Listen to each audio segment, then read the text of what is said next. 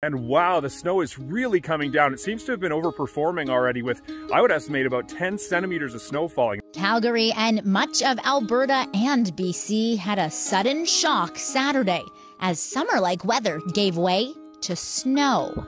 Following record-breaking warmth across Alberta and for much of the West, in that matter, we have certainly flipped the switch when it comes to our weather pattern. While snow in October is normal, the daily high dropped about 20 degrees in only 2 days. Very thick, heavy, wet snow today. Would expect the potential for some localized power outages with this kind of snow, given that there are still leaves on many of the trees. A Colorado low will keep the region cool this week, but moderate temperatures are expected to finish off October.